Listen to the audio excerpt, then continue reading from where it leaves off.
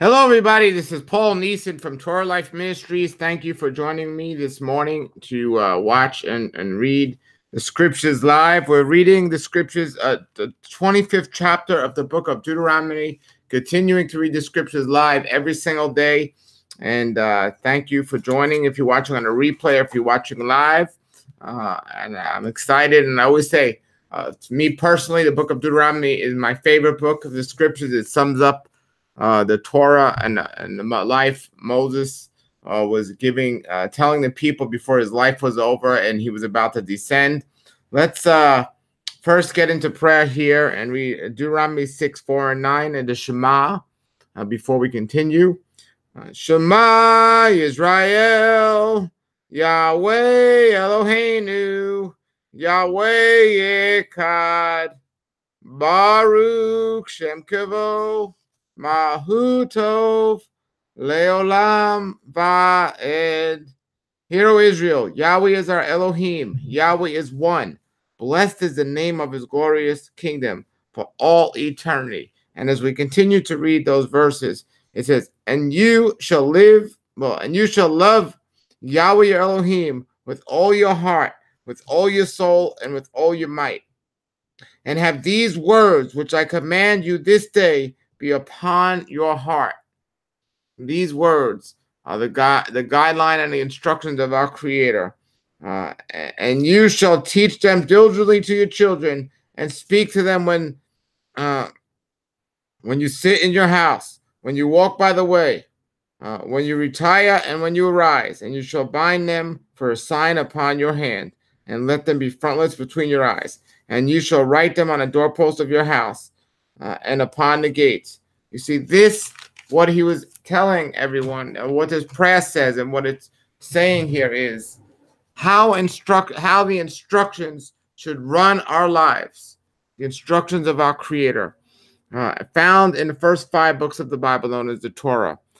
It's called in the Renewed Covenant. People say the Old Testament is a schoolmaster. Well, I want a schoolmaster, especially if the teacher is Yahweh. Hallelujah. And what a great teacher to learn from. And he's given us a book that has every single word that pertains to will for our lives. So there's nothing wrong with that. And I think to neglect it is not a wise thing at all. I think we should follow it and live it and praise Yahweh for it, and treat it with that much reverence, because this is something that's going to just benefit us. The greatest wisdom of the world. The scriptures say that we need to avoid things of divination, like horoscopes and things like that. These detestable things. But people are curious about their lives and the way they should go. Well, you got a Bible right in your house, so why don't you read that? And this is the truth and the way. And we need to follow that and understand that. So hallelujah. So we're reading chapter 25 of the book of Deuteronomy today. And we're reading the Bible every single day. We've gotten through it.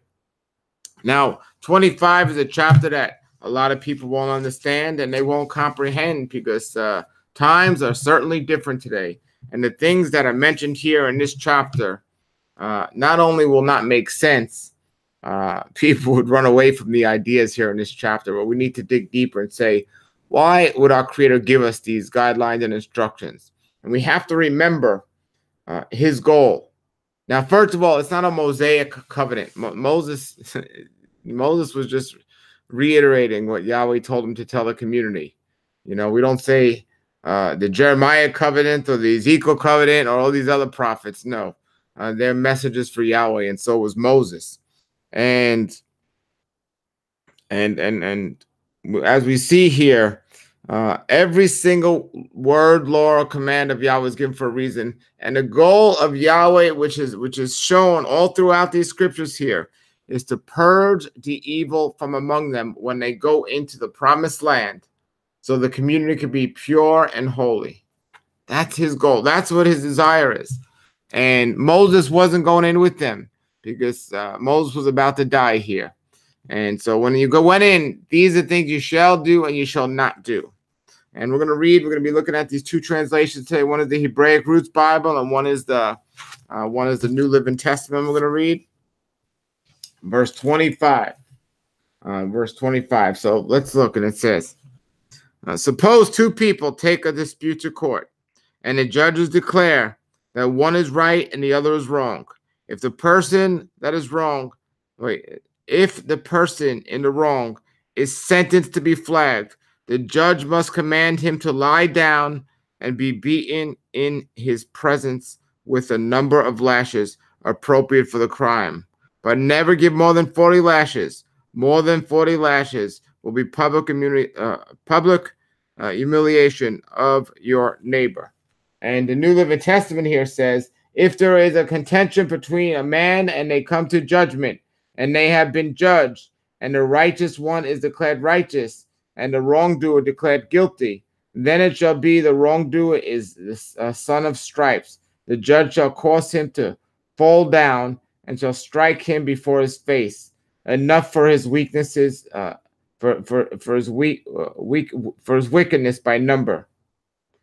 And then it says, he may give 40 stripes, he shall not add more, least if he should exceed that, beat him above these, that many stripes, then your brother would be dishonored before your eyes.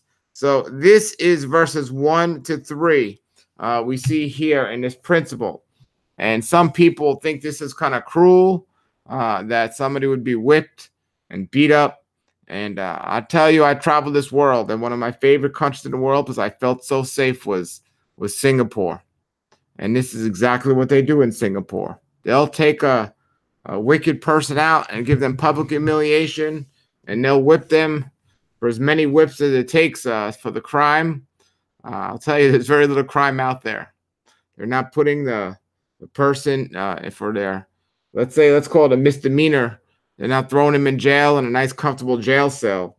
They're really making sure this person understands what he did wrong so he doesn't do it again. And some people say that sounds cruel and mean, and that would never work in our society. Well, our society is not living according to Yahweh's guidelines and instructions. And this is why we have many of the problems we have. The judicial system is completely against the system that Yahweh put in order here. And when he says things in his Bible that a disobedient kid or a person picking up a stick on the Shabbat or somebody doing this should be put to death, well, these are things that were supposed to take place, and they didn't have to happen because the people knew about the penalty of death. And these things just didn't happen. They didn't need to be carried out because the people knew. The people were not going to get themselves into problems. Well, the same thing here with this. It wasn't death, but it was a consequence or a result of people's wickedness. So let's look at some of the notes here in the Hebraic Roots Bible. It says, at first glance, these verses appear irrelevant to today, but a closer look reveals some important principles about discipline. Are you responsible for the discipline of a child, a student, or an employee? 3 important points will help you carry out your responsibility. Number 1, let the punishment follow quickly after the offense. Number 2, let the degree of punishment reflect the seriousness of the offense. And number 3, don't overdo the punishment. Discipline that is swift, just, and restrained makes the point while preserving the dignity of the offender. So that's a great note here in the Hebraic root scriptures of this verse. And in the New Living Testament, it says here. Well, I don't know if there is a note here for this verse here, chapters 1 to 25. No, it says in the Second Temple time, the Sanhedrin court had experts who were used when scourging a prisoner or whipping a prisoner. Due to this scripture, they would make a whip with 13 leather lashes and would whip the prisoner 3 times. Every part of the body was fair game. Also attached to the end of each whip would be rocks, glass, pieces of stone, and other sharp objects to inflict greater pain. So this is the Sanhedrin court, taking this to a whole nother level of just the idea of being whipped. And we see here later on the flagging of Yeshua on Messiah, and the injustice that comes from that. And we'll look at that when we get up to that. But this was just something that was done, and they didn't have issues like they have today. Certainly. Let's look at verse 4. Verse 4 says,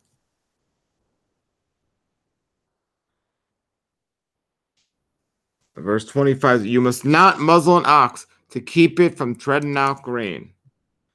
So the note here says, what is the point of the Old Testament regulation? Ox were often used to thread out the grain on the threshing floor. The animal was attached by poles to a large millstone.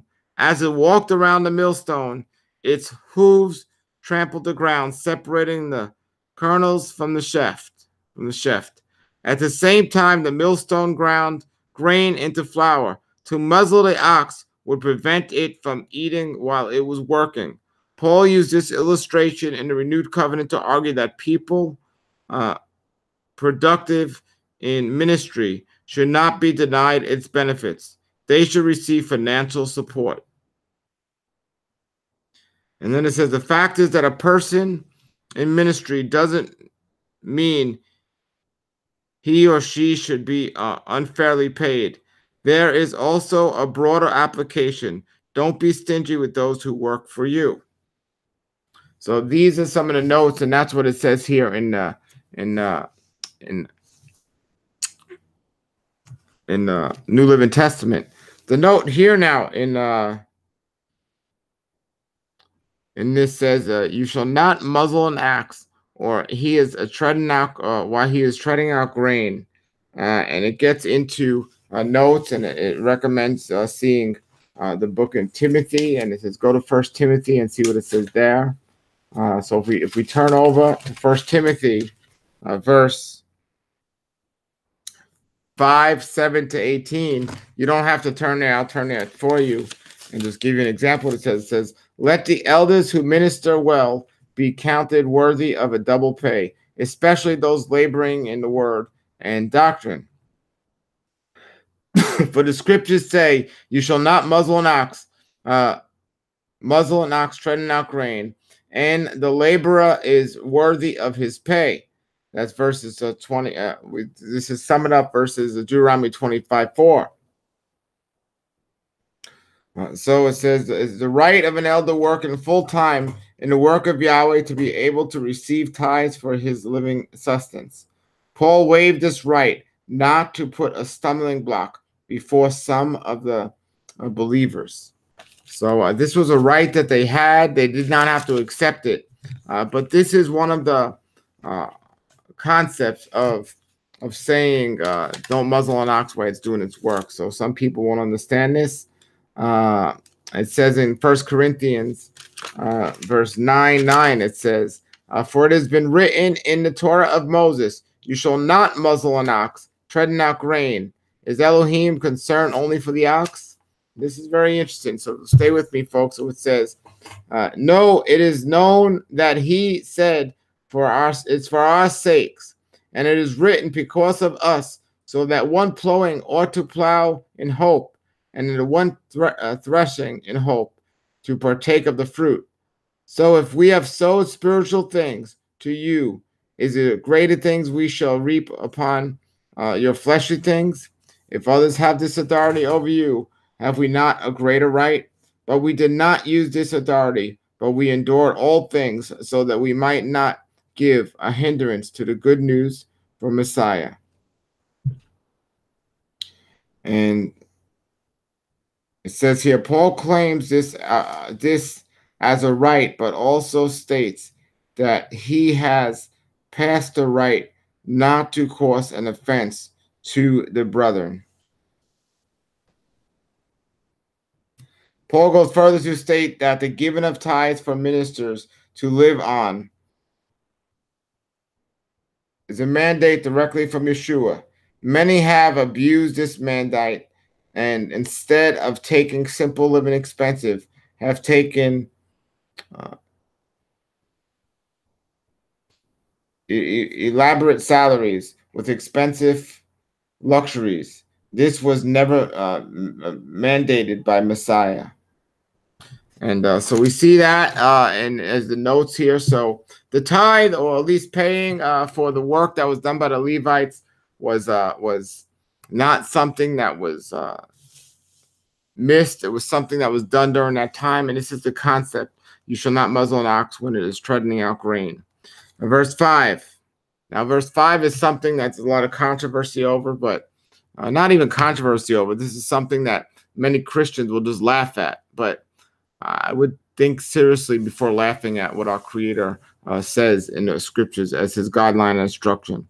It says, verse 5, if brothers live together and one of them dies and has no son, the wife of the dead shall go outside to a strange man. Shall not go outside to a strange man. Her brother-in-law shall go into her and take her to himself for a wife, and he shall perform the duty of the Levite, the Levirate.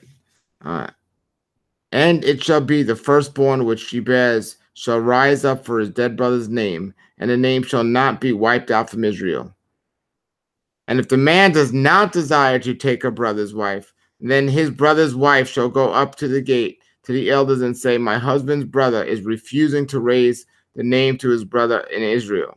He has not been willing to perform the duty of my Levirate. And the elders of the city shall call him and then speak to him, and he shall stand and say, I have no desire to take her. Then the brother's wife shall draw near to him before the elders, and shall take his shoe from his foot, and spit in his face, and shall answer and say, so it shall be done to the man who will not build up the house of his brother. And his name will be called in Israel, the house of him whose shoe was taken off. So this is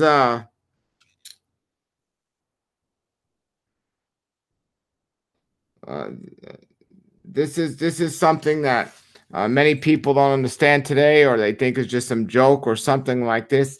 Well, let's go and look at verses 5 to 10. It says in the note, is called the law of the Levirate, and shows the importance of ancient days about continuation of seed of a family and inheritance in the eye of the people. Dying without a hire was about the worst thing that could happen to someone. And it talks about that in several other scriptures about dying without an inheritance. And let's look at the note here in the New Living Testament. Then I'm going to explain this more clearly.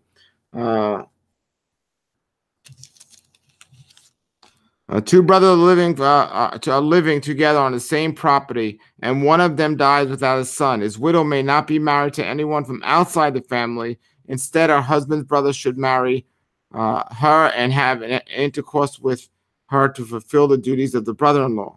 The first son she bears to him will be considered the son of the dead brother, so that the name will not be forgotten. And then, so it says, this law describes the Levirate marriage, the marriage of a widow to the brother of her dead husband. The purpose of such a marriage was carried on the dead man's name and inheritance. Family ties were an important aspect of the Israelite culture. The best way to remember was through your line of descendants. If a widow married someone outside the family, her first husband's line would come to an end. Tamar fought for this right in Genesis 38. And then it goes on to say, this repeating, or this giving his instructions of Yahweh's dealings with his people helped the people remember what Yahweh had done for them. What is the history of your relationship with Yahweh? Can you put into clear well, never mind that note. We'll go back to the other. That was a different note. But so we see here several different things with this principle. And remember looking at the principle and the pattern of our Creator. And the principle of the pattern of our Creator is to take care of the needy and to take care of the widow. And Yahweh was all for the widows and taking care of the widows. And this was a way to protect the widows, was that they wouldn't be alone or some stranger wouldn't come upon them, that they would marry the brother of the next, the king of the brother that just died. Now, so this is actually a woman having the right to propose to one of the men and saying, well, you got to marry me now according to the law. And we saw this with Tamar in the book of Judah. And we also saw this with Ruth in the book of Ruth, that this was carried out. So not only was it protecting the widow, but it was carrying the family line of the people of the community back then. Now, another thing that's important to understand here is too, everything was done on a family level. And if a man went, found a wife that he wanted to marry, he didn't just blatantly marry her without the consideration of the rest of the family, because this wasn't just now a personal thing. This was now a family affair, because if something was to happen to the brother that the man married, the wife was going to come to one of the kin of the brother and say, well, now we got to perform this law or so on. So all the brothers were going to make sure that this woman was a decent woman, or somebody that they would even consider. And if they all had a problem, they better make sure that the brother was in pretty good health or something, because they didn't want this to happen. So, we see Yahweh's provision of Yahweh giving them an opportunity to refuse and the consequences of it.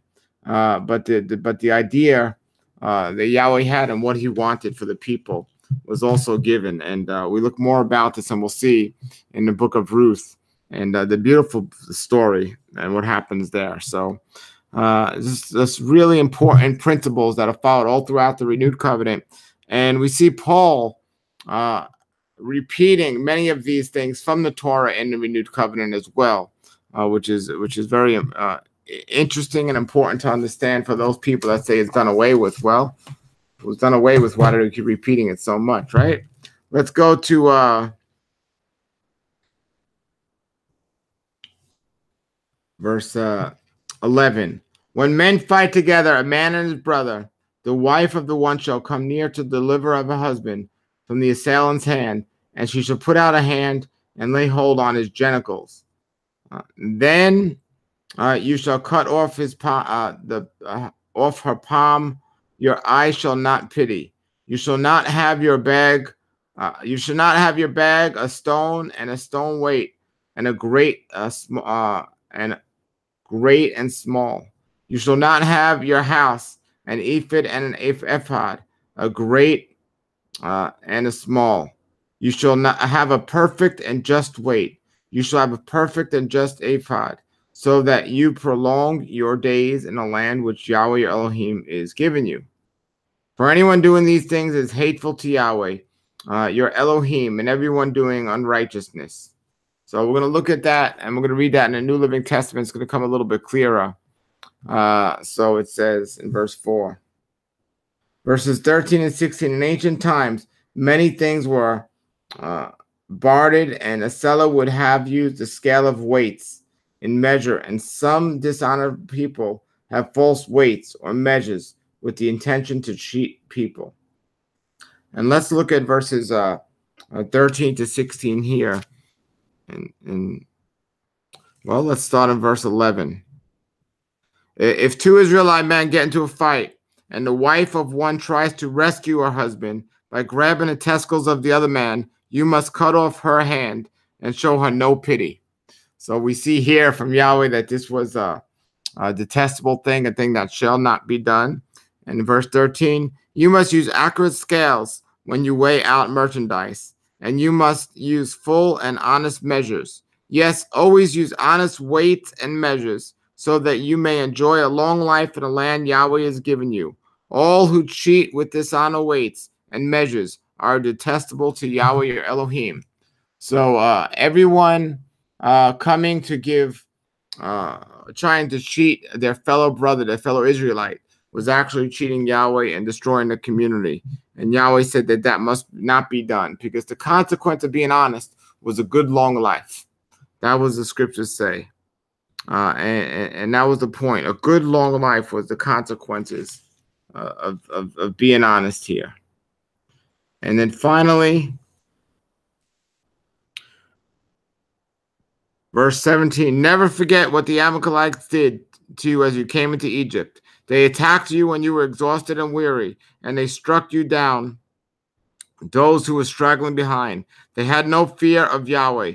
Therefore, when Yahweh Elohim has given you rest from your enemies in the land he has given you as a special possession, you must destroy the Amalekites and erase their memory from under the heaven. Never forget this. So we're told here in the scriptures of how to prolong the Israelite line, but also how to destroy the line of the Amalekites and why that they needed to be destroyed. Now, these were important guidelines and instructions that Moses was given. Moses knew via Yahweh what the future was going to hold, and Moses made sure that these things were upheld when the children went into the promised land.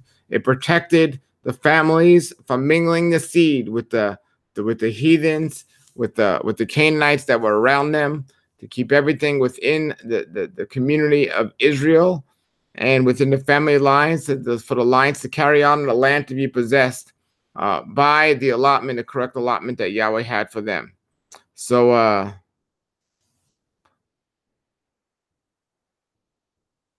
so that was what the scripture was talking about and explaining here in these particular areas. And if anyone wants to see my shirt, it says Yeshua is the way, the truth, and the life. There you go. All right. So so that is chapter 25 of the book of Deuteronomy. I hope that made sense to you and is clear to you.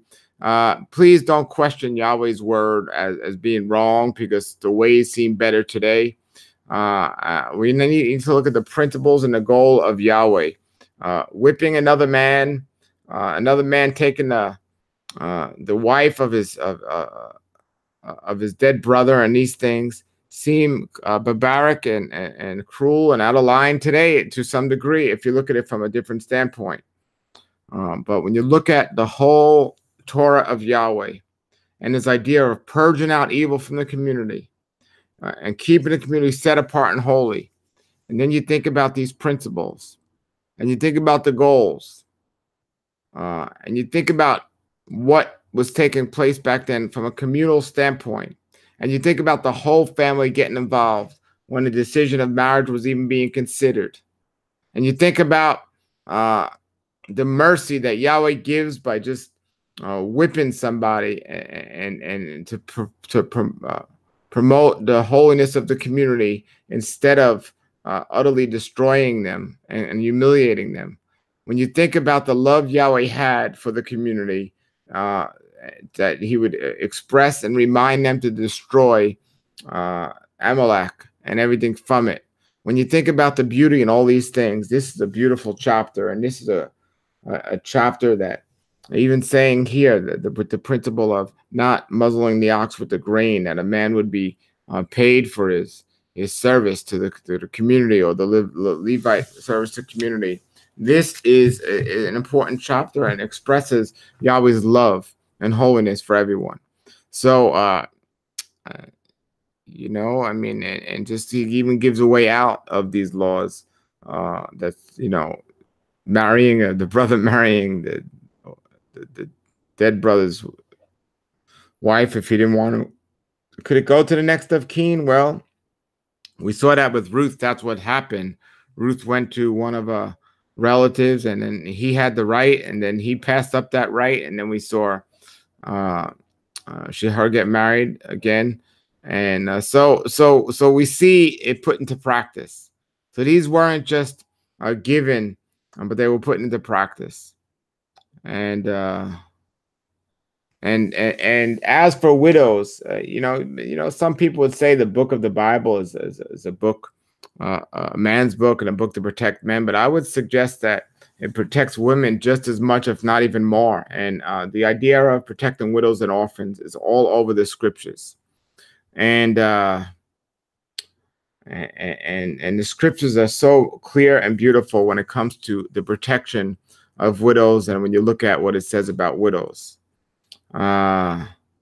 So anyone questioning this, you just don't yet have a good handle on Yahweh's Torah and what it's saying, and the principle and the goals of this. Times are completely different today, I understand, and we're not following out and carrying out Yahweh's traditional order. But it's not going to be a situation where a brother's murdering his brother to get his brother's wife or something crazy like that. There was a holiness to a family of these tribes, of these people that went in, or at least supposed to be.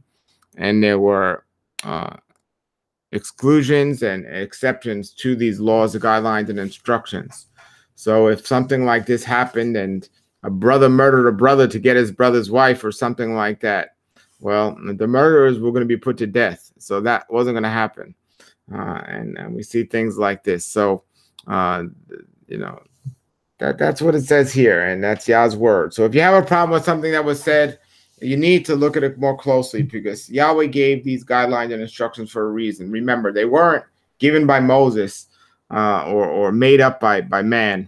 They were made up from our wonderful Creator. And I'm thankful because we look at the story of Ruth, and we see how a foreigner was accepted in, and the principles were applied. And what came from that was the line of Yeshua. So praise Yahweh for that. So thank you very much, everybody, for watching today. Put your comments, questions below the video. Please share this with others. We're going to close with the Aaronic benediction. And we are here every morning at 5:30 a.m. Eastern time during the week to read these scriptures. So we're going to close here with Numbers 6:24-26. Yerifika, Yahweh, Miriska Rikaka, Yoer, Yahweh, Panana, Laka, Vokanika, Yosi, Yahweh, Panana, Laka, Vesem, Maka, Shalom. Yahweh bless you and keep you. Yahweh make his face shine upon you and be gracious to you. Yahweh lift up his countenance upon you and give you peace. Amen. Hallelujah. Have a great day, everybody, and shalom, shalom.